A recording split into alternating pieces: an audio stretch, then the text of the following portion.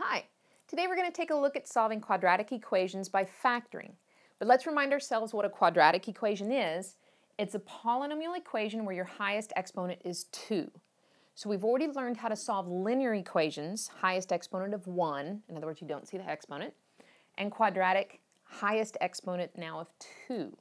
So what are the tools that we need? What skills do we need to have in order to solve using this method? First of all, we need to be able to set an equation equal to 0. 0 is going to be very important to us here. Also, how to factor a polynomial. This seems to be a big issue for a lot of students, so if it is for you, you're not alone, okay? But if it takes you a little bit more time than somebody else, don't stress over it. Just keep practicing.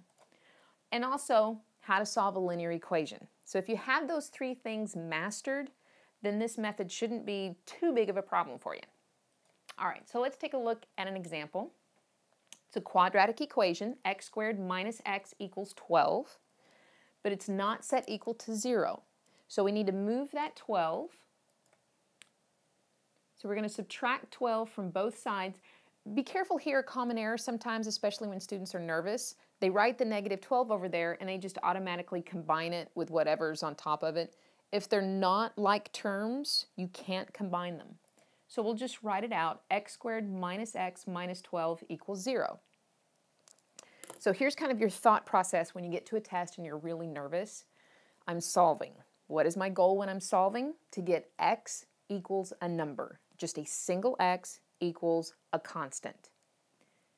We have 2 x's here, and they're not like terms, so we can't combine them into one x term, okay? I could try to get this x by itself, but I'm just going to end up with an x squared over here. That doesn't give me x equals a number. That will give me x equals something that has an x with it. So we need to somehow reduce this x squared down to a single x. So you think back to your tools. What have we learned that we can do with a trinomial? Factor. Because when you factor, you end up with an x and an x, which is what we want.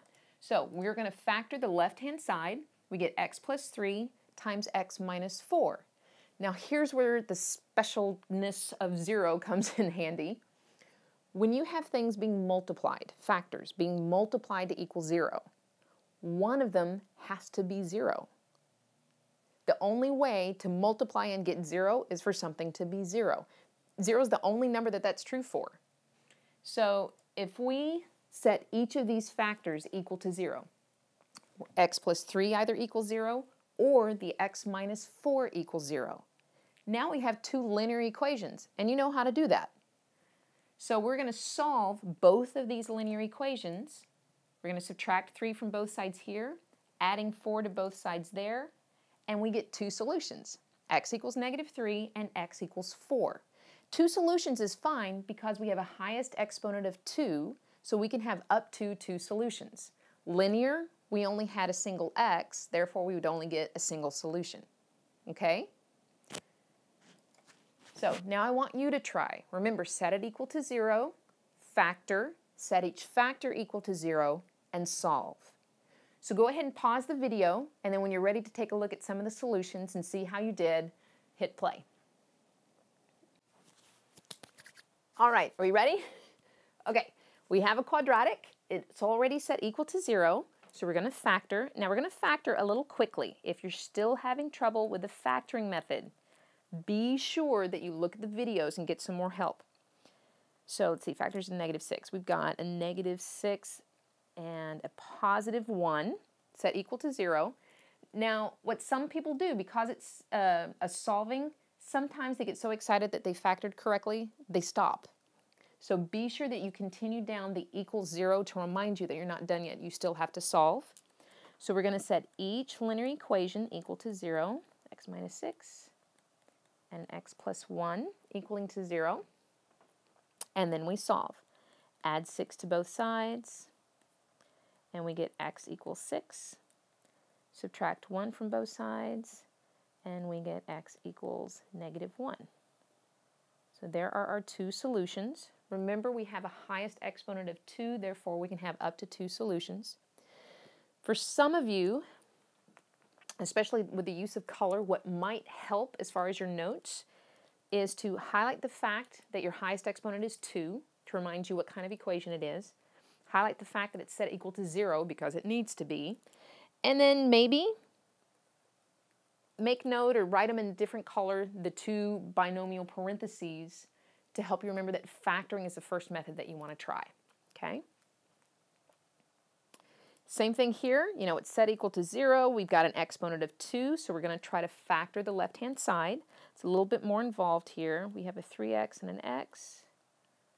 And then factors of 12. Looks like we're going to have a 6 and a 2. Yep, double checking. Now we're going to set each linear equation equal to 0. So again, we have to know how to factor. We have to know how to solve linear equations. So we'll do this a little quickly. And now divide both sides by 3. So our first solution is a negative 2/3. But don't forget you have a second one. Subtract 6 from both sides, and we get x equals negative 6. And now the last one. What's the problem here? Your highest exponent is 2, but, you know, little frowny face, not equal to 0. Any kind of notation that will help you to remember come test time what's wrong with the equation, what needs to be fixed. We've got to set it equal to 0. So if we add 5 to both sides, let me show you a common mistake that I often see. Now on the right-hand side, negative 5 plus 5 does add up to 0, which is our goal. But when you throw the positive 5 over here, be careful because some people are tempted to combine these two merely because you wrote it underneath it, okay? They're not like terms, so we can't do that. But I see it, especially when people are nervous on a test. So just be aware of it and write them out left to right. We've got 2x squared minus 11x plus 5 equals 0. Now we can factor. What do we have? 2x and x. And that would give us a negative 1, negative 5. And now each of these need to be set equal to 0. Just to give us a little bit more room, I'm going to write them out here. 2x minus 1 equals 0. And x minus 5 equals 0. So on the first equation, if we add 1 to both sides, that will leave us with a 2x equals 1. Divide both sides by 2, and we get x equals 1/2. On the right equation, we add 5 to both sides of the equal sign, and we're left with x equals 5. 2 solutions. Make any notations that you need to that's going to help you when you study. So how did you do? Let's take a look at some of the common stumbling blocks for students when they're solving using this method. First of all, did you set it equal to 0? Remember, 0 is the only special number that's going to work for. Did you factor it correctly? Again, this is usually the biggest stumbling block, especially if you're weak in your multiplication tables, and a lot of people are. So it's going to take you some time. But if it takes you longer than somebody else, who cares? I mean, really. I always told myself I'm going to be the last one to finish my test. That way I know that I'm focused and I'll let everybody else do what they want to do, and that was kind of my goal in test taking. So maybe that'll work for you, but don't stress. If it takes you a little bit of time, go for it. Then, did you set each factor equal to 0? And then did you solve each of those correctly?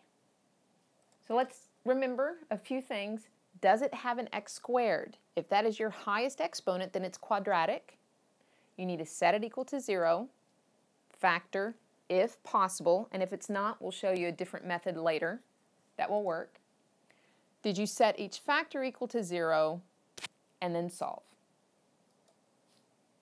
So thanks for watching. I hope this helped. But remember, if you still need more help, ask your teachers, ask your friends, look for more videos. There are resources out there. Don't let your pride keep you from passing. You're not alone in this, okay? Okay.